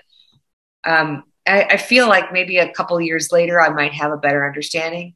Because she hasn't said, like, you know, she hasn't given a message, but I've asked, like, why? And she said that it was she's out of pain, which was so wonderful, because at the end she was in so much pain. But it's just so confusing, you know, to have that kind of loss, and her partner, her husband, having that kind of loss, and her adorable kids who are my son's age. Like, this is just like, and so it just sort of takes you back to center and go, okay, I'm really glad I'm still here. And so I went then, because of her passing, every one of us and our friends of friends of friends went and got every test you could imagine. And I mean, I got all my lab work done, and I found out I'm scarily low in so many things, D and B and A and K and, you know, T cells, and, like, you know, the stress levels really took its toll, and I got COVID twice, and all these things. Oh, goodness. So, you know, I needed to get a reboot anyway in my immune system. And so now it's changed my trajectory, and everybody in her life, it's changed their trajectory too. So, you know, if any of this, and then because my dad stepped out, then I've done all these interviews, and here you are talking about how they helped you, you know, Lenabelle and Kathy and Gloria, that if that was part of it, then that's part of it, I guess. right? That we have to have these losses that bring us to our knees so that then we can tell the stories that help others stand and rise so that they can walk. Yeah. And, if there really is no death and it's just the other side of the veil and they're right there giving us signs and signals that they're with us, then gosh, what a dance we're all doing, right? And I think it deepens our understanding of life and ourselves. And, who was it recently? Somebody, I was reading something or I was listening to something, and they said the capital sin of America is superficiality. Oh, yeah.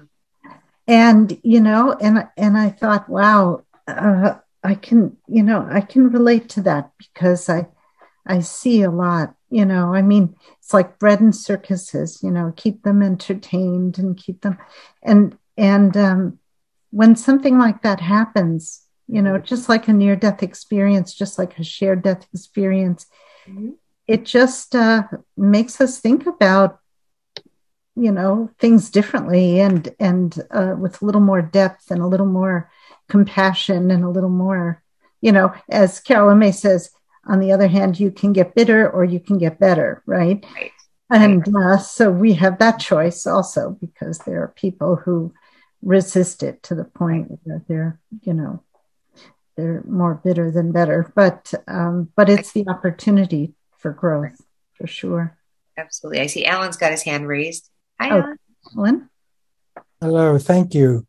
I have a very limited experience with channeling, and I haven't read your books. But I'm curious because I lost my father when I was very young. I was 9. I've always wanted to establish some kind of a dialogue, conversation with him. And my question is, what conditions can I put myself in to be more receptive, to allow for dialogue across the veil? I know it's a big question. Yeah, no, I love that question. I've recently been exploring with the process of automatic writing. And again, it all goes back to, first of all, setting the intention, like what I was saying with Maria, getting yourself in a steady place, calling in the light, all of your angels, guides, master level and above, whatever deity you pray to, whatever, if that's something, but calling in that light vibration. So, first of all, what your audience is, right? So you've got your source, boom, that's step one. Then I would also do a grounding. I picture a grounding cord going from the base of my spine and then each of my feet clawing into earth. I've lately have been picturing a cord because I love the look of this amethyst rock that I have. So I picture a giant amethyst literally at the bottom, like an anchor, holding the cord going from the base of my spine and each of my feet. And then that amethyst charging back up and putting energy into my legs. So if you're sitting, picture your legs. If you're lying down, just picture it, just, grounding you to the earth. And then I turn on my light tight and bright. That's how I remember it because it rhymes. I turn on my light tight and bright. And it's literally like picturing this, see this light here? Right. Like, boom, you turn on your light and it emanates out like a foot on all sides, sort of like a glowing egg. And then with that intention, I hold the pen and the paper and I say, what do you want me to know? How can I communicate to? And then I would write down the name of the person I want to communicate to, or if you want to communicate to your guides or whatever it is, and then write without agenda. Even if it's like sunshine, lollipops, rainbows, everything, just write. And within that writing, you'll be amazed at maybe thoughts will start coming into your head because it gets you out of your head by writing, and then write those thoughts and then the floodgates will open. Or if you have a voice memo in your phone and you can, you can't write fast enough. Sometimes I can't write as fast as I'm thinking. So I pull out the voice memo and I speak what I'm thinking, what comes through. You've set the stage, you've welcomed in the energy for the highest level and above, and then you've asked for that conversation. That's sort of what's worked for me lately. I hope that helps. I don't know that, everyone's got their thing, but. Well, thank you. That does help. Thank you. I have done from time to time, especially with people like Otto Scharmer, the writing without thinking. So that you just put you let your hand write, but there's no interference. Exactly. Even if it's just scribbling and it's not words. And then the words start to form, because the first few times I was so in my head. And then I would ask angels, guides, get me out of my head and into my heart. Boom. And then I would picture like light going out of my heart. But I'm sure, Gloria, you've probably got a process for this too. What do you recommend Alan try? I would go along with everything you said, and also emphasize, what is your intention? Because when we approach these things out of sheer curiosity, sometimes we invite lower spirits, and so I would just, we do, Spiritism calls it psychography, and there are different kinds. There's automatic writing where the spirit has your control of your hand and you don't even know what you're writing. It's just going a million miles an hour, Then there's intuitive psychography, where it's more like what Jen was describing, where you hear words or you get images and you put it into your own words, you get concepts and you write them down. But always, make sure that the preliminary steps that Jen mentioned about, asking for higher guides only, and you're doing this for your own evolution or for someone else. If they need a message, you're doing it for higher purposes as well, right? Because, when we are contacting spirit, the level of our vibrational frequency determines the level of the spirit that we're going to attract. And the way it works is that we get centered and we raise our vibration by getting centered and by calling in higher forces and aligning ourselves with them. And then the guide, who's higher, her frequency is much higher than ours, they step theirs down and we step ours up and we meet in the middle, you see? And that's how we make contact. So the purer my intentions are, and the more I am spiritually connected and connecting, right, the higher my vibration is going to be and the higher the guide that I will attract and the better the message will be. So that's very clear. Thank you. Yeah, that's a great reminder, Gloria. I know some people will have a bottle of wine and then they want to do automatic writing. And I'm like, no. I had a friend years ago who had done automatic writing just to see if she could do it, right? And she sat down and she got this message about a friend of hers. And it was a very personal message and it was kind of a secret, right? And she found out through, whatever means, asking her friend or whatever, that it was true. And there was no way that she could have known this kind of dark thing about her friend. And so she was really fascinated because it was clearly, a spirit who had access to this information. And she indulged it several more times with, messages about different people and stuff. And then finally she got uncomfortable with it, which I think she should have been to begin with. But she got uncomfortable and she decided, okay, I don't want this anymore. This is not what I should be putting this effort to. And this is not a very good spirit. He's gossiping about people. And so she said, I want a better guide. I want somebody higher. And she could not get rid of that spirit. Every time she would sit down, because it turned out she was really good at it, Right. But every time she would sit down and she would start writing, and what would come through was, ha, ha, ha, I'm still here. Right. And that's what I'm talking about with the dark energies. Like they're really good and not good. You know what I mean? Had to stop doing it altogether because, at one point she waited 2 years and she thought, oh, I'm sure that spirit is gone. She sat down and it was the same thing. So you cannot indulge, any kind of. Pat Longo would say that you can command them to go away because really at the end of the day, we can command our space, right? I command an energy that's not for my highest good to leave now. I asked my mentor in Brazil, who was an incredible healer and phenomenal medium, about that. And he said, don't ever pray against anything, but you ask for a higher guide. You ask your guide to take care of it, you know, but don't pray against anything, because you can't command a spirit. They have free will, you know, and the more you get excited and angry and whatever, the more power you give them, because earthbound spirits don't have a lot of energy because they're not where they're supposed to be.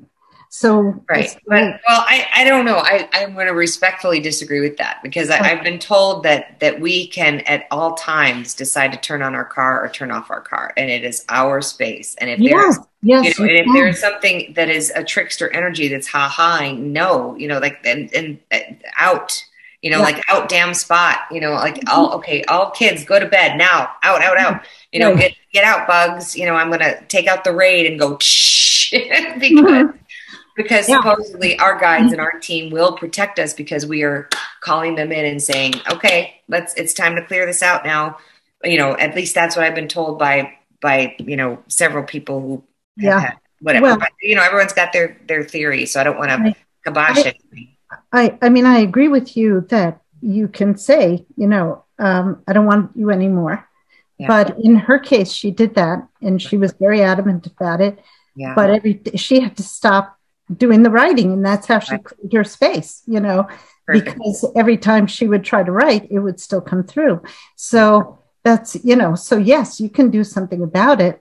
You don't, and the thing is, if it's a spirit who won't leave you alone, then you just ignore it. Is the best thing, is just to ignore it and ask your guides for help, for sure. But it's in ignoring it, they usually will go away.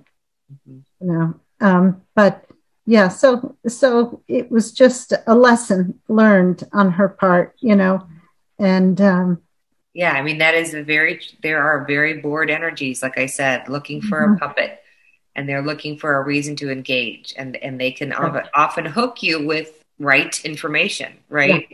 Yeah. They do it through affinity. It's not random. Right. So if your energy is high, if your frequency is high, your vibration is high, you're not going to attract those. If your motives are good and your intentions are good, and you're coming from a good place, you don't have to worry. Exactly. Yeah, like you say, putting out the fear. I have people that won't leave the house if they come back. Not won't leave the house. They won't go to sleep if they haven't saged every room and corner of the house. So they're putting all this fear energy into I didn't sage the car. I didn't sage the dog. I didn't. It's okay. So then there's so much energy into I didn't do this, so now I'm. And it's you got to live your life, and you got to remember that, sometimes I just go light shower, and it's picturing a shower, just literally, James Van Praagh says he puts a reminder in his phone several times a day, just go light shower, just because when you're walking unconsciously through a crowded space, you are a lint roller. You take, and you're putting it on that rug with the lady who has 5 cats. That's what's happening. If you're unconscious and you don't have, an umbrella in the rainstorm, you're just walking and you're going to get wet. And so then it's okay, I got to go in the dryer really quick. So I just say light shower, and it's literally just picturing like that. Yeah. I write about this in Damn It, my script, Damn It, that flash dance bucket, where it's she's doing the dance sequence. So that's it. Just do that. Yeah, we do that. In the healing work and in the disobsession work, we do what we call an auto pass, and it's just kind of like a shower. You're just sweeping your whole body, forces of light, forces of peace, forces of love, divine forces, vibrating. Yeah. And it gives me a chill every time I do it. It's great. I mean, and I tell people too, I'll literally go like this: love, light, health, wealth, joy, bliss, happiness. Love, light, health, wealth, joy, bliss, happiness. It's whatever makes you. Then sometimes it's this, and sometimes it's this, and just picturing it always being light and always being healing and soothing. Yeah. And with that, like you talk about, Gloria, intention is everything. And if your intention is to clear the space, clear the dark energy, clear whatever, sludge might have decided to, show up. It's, this is a space for healing and love. And so it is.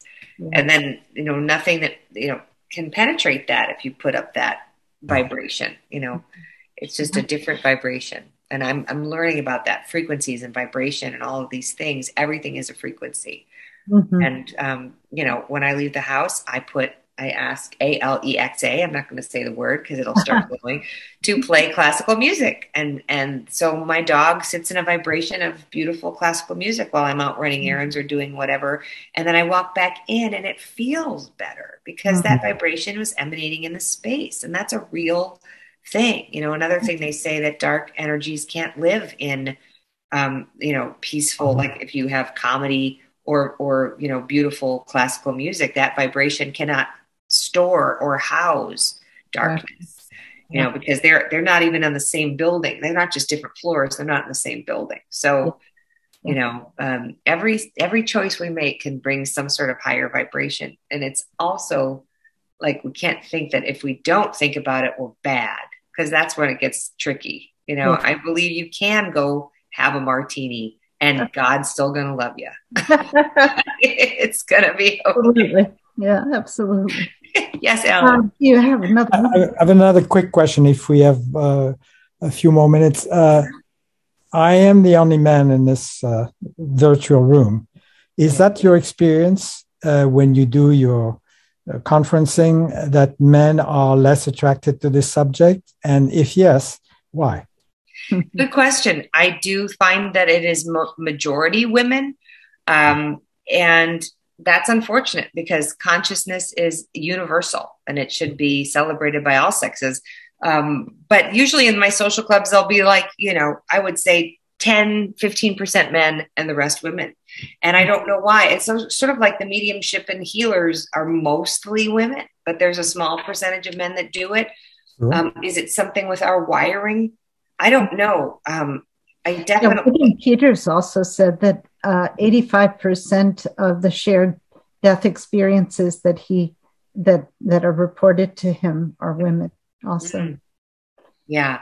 And I do think there is something with, and I would love to ask my doctor friends this, but with our brain wiring, there are different lobes that women have more receptive than the male construct of the brain. And I'd love to get the specifics on that. So thank you, Alan. You've given me some homework. Yeah.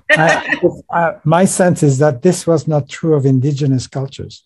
I agree. No, I agree. There's something about the Western emphasis on men are there to act, to be decisive, to etc., that we may have atrophied that capacity. Yes. From through education, parenting, etc. In ways that other cultures didn't. Right. That's right. You're absolutely right. And in the indigenous cultures, they didn't banish the feminine aspect of the divine, and that made a huge difference. When they acknowledge that, it's like acknowledging you have a right side of your brain, not just a left side of your brain, right? But our culture is so centered on left brain thinking, linear thinking, that, and it's very patriarchal, and we need to change that. We need to start to integrate this, the feminine divine, the feminine divinity. Yeah. I wanted to say something to, is it Alain? How do you pronounce your name? In French, it's Alain, and Alain in English is fine. Alain. Alain, I just wanted to say that I know Gloria and Jen talked about, writing. But my husband, his dad passed away when he was 9. And so somebody just told us, to take his picture, and we actually lit a candle like in front of his picture. Yeah. And this is an anecdote. I'm just saying it because it happened to my husband. His dad came through in his dreams. So I just wanted to mention that as another potential alternative for communicating or getting some sort of message or question answered, just because it happened to my husband. And then I wanted to say that I recently went to a meeting here in Denver.